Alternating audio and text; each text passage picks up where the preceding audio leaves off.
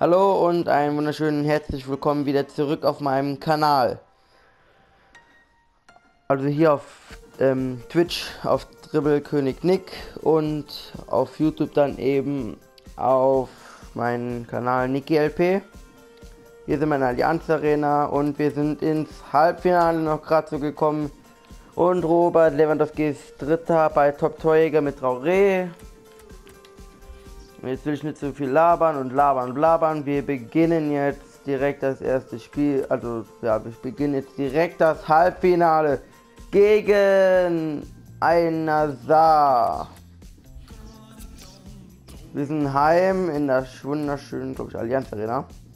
Müsste sein. Nein, das ist irgendwas. Weiß ich nicht, weiß. So, aber jetzt genug gelabert und bla bla bla. Wir legen mit dem Spiel los.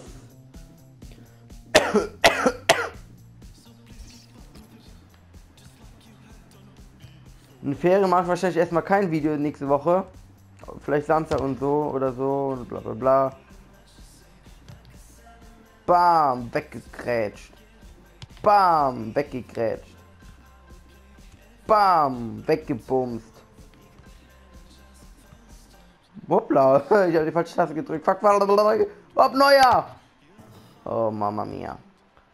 So, die Übung überspringen wir jetzt auch. Und hier sind wir im Halbfinale. Hier sieht das Stadion. Also ich hoffe natürlich auf ein gutes Spiel. Es kann doch nicht alles funktionieren. Das geht So, gar nicht in dieser Phase. Die anderen haben Anstoß.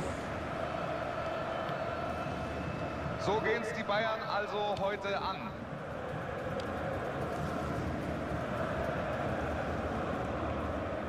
Hier sehen wir die Aufstellung von dem FC Bayern.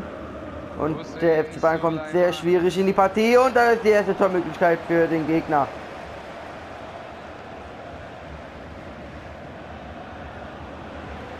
Die Flanke kommt gut rein. Flanke. Abstoß. Thomas Müller sind heute natürlich enorm. Zwei Treffer. Jetzt kommt Philipp Lahm überall. Robben und der erste Fehlpass durch den FC Bayern München. Das gibt's ja wohl nicht. Und Robben hat den Ball zurückgeholt zu Alaba. Jetzt kommt der FC Bayern über Alaba. Jetzt kommt der FCB über Müller nochmal zu Alaba. Alaba rennt. Alaba flankt und das erste Tor schon. Super gemacht vom Torwart. Ich wollte schon sagen, das erste Tor. Naja. Reingabe gleich durch Alonso. Alonso führt den Eckball aus. Oh, der Ball kommt gut. Nicht gut. Er geht hier auf Nummer sicher und klärt. Und Robben. Oh. Und den Ball Und jetzt kommt der FC Bayern über Robben. Steilpass und der Ball kommt nicht durch. Aber er kommt nicht ganz an. Oh, jetzt Einwurf für die Bayern. Der FC Bayern wird immer stärker für Minute für Minute. Jetzt nur noch der FC Bayern mit den ganzen Torchancen. FC Bayern wieder mit Flanke auf Robert Lewandowski. Platte, paar Sekunden später hat der FC Bayern wieder die Ball und die zweite Torchance und fast drin. Der Ball geht knapp am Tor vorbei.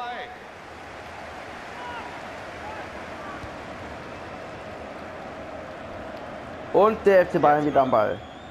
Ja, der FCB kommt wieder in die Partie rein. Jetzt über Thomas Müller. Thomas Müller verliert den Ball. Und er auf Robert Lewandowski. Und der Torwart klärt fantastisch. Jetzt kommt der Eckball wieder durch Xabi Alonso. Diesmal keine Gefahr für den Gegner in ihrem Strafraum. Aber jetzt kommt der FC Bayern nicht mehr.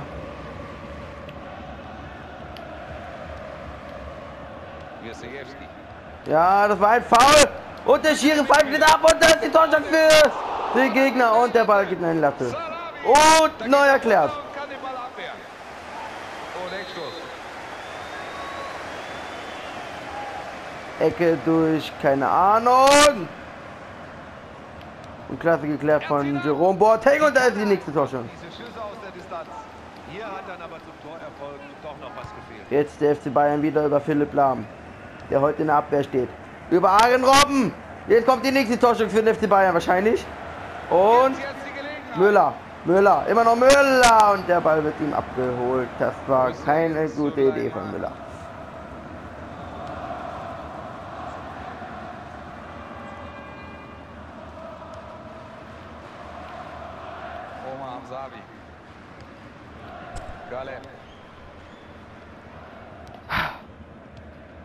Moment mal ganz kurz, so. Jetzt können wir wieder weitermachen. Habe ich gesagt, blödes Spiel. Und jetzt muss Neuer wieder rauskommen und der erklärt klasse. Abwurf auf Arjen Robben. Arjen Robben, klasse Trick. Das gibt's doch wohl nicht. Arjen Robben. Steilpass auf Thomas Müller. Und Steilpass auf Robert Lewandowski. Und Robert. Da kommt der Pass, aber gut aufgepasst. Das war eine klasse Torchance für den 27-jährigen Polen. Und jetzt kommt, geht sie, komm mal, Tor! Er kam dran, aber der Ball ist im Netz. Und jetzt liegen sie hier vorne. Und das mit 10 Mann.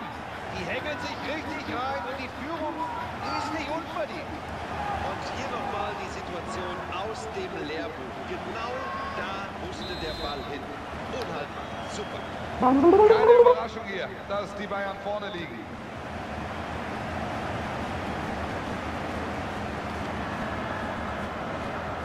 Das erste Tor in der 43. Minute für den FC Bayern München. Und jetzt kommt nochmal der Gegner.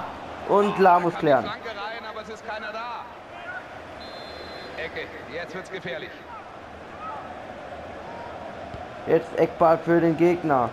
Und eine klasse Torchance für den Gegner. 3 Minuten gibt es Nachspielzeit für den FCB. Also ja, 3 Minuten Nachspielzeit für die ganze Mannschaft. Aber jetzt kommt der FC Bayern wieder über Arjen Robben. Auf Robert Lewandowski. Robert Lewandowski kriegt den Ball noch und er verliert ihn. Jetzt gibt es Halbzeit hier im Halbfinale. Wir wechseln diesmal nicht aus und wir haben jetzt Anstoß.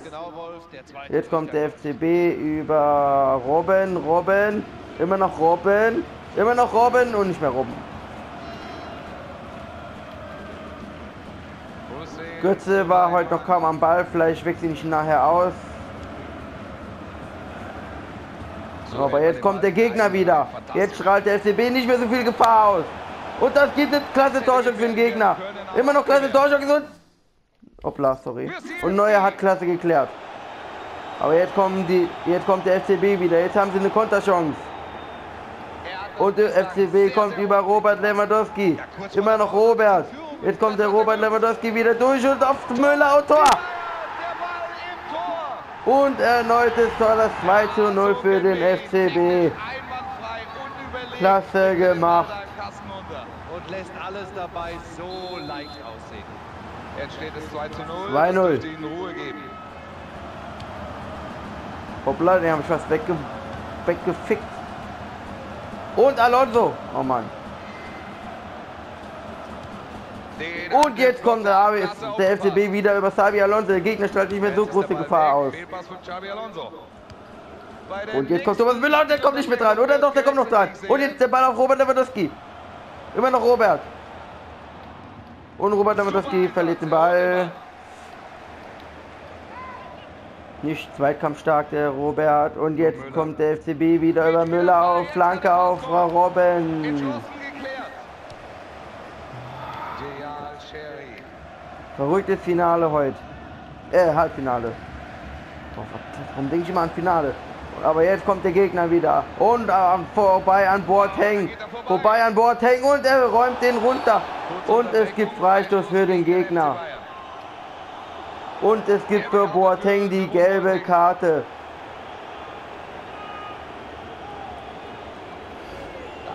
Schade. Freistoß für den Gegner. Ich bin mal Torwart jetzt. Keine andere Option für den Referee. Überraschende Variante. Torhüter muss nicht. Torwart, naja, ich bin trotzdem gesprungen. Hatte gerade Bock.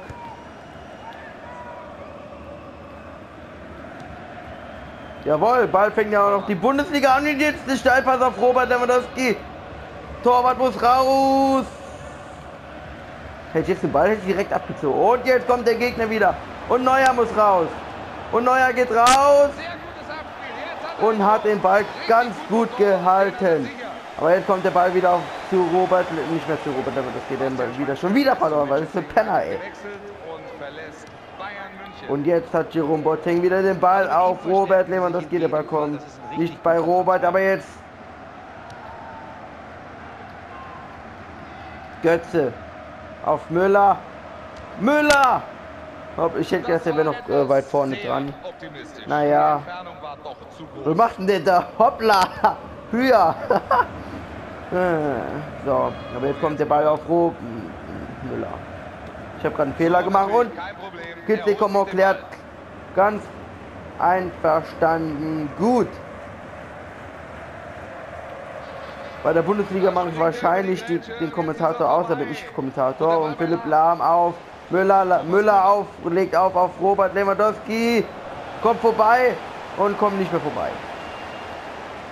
Sehr schade.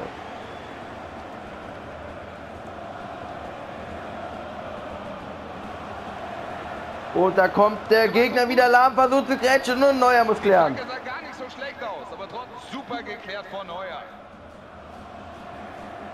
Kommt der Ball wieder zu Robert Lewandowski, der ist einfach überall zu finden. Und er geht am Gegenspieler vorbei und zieht ab und Tor. Oh, doch kein Tor. Ja, daneben ist auch vorbei, ne?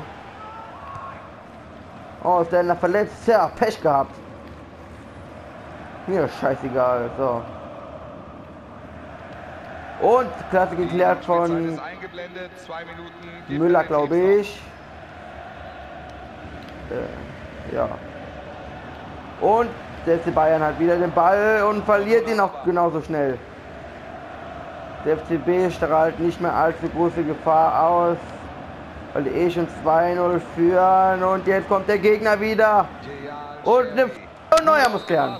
Und das Ende ist und ich hoffe, es hat euch gefallen. Wie gesagt, ich mache auch noch bald Zusammenfassungen und wir sehen uns dann im Finale. Tschüss!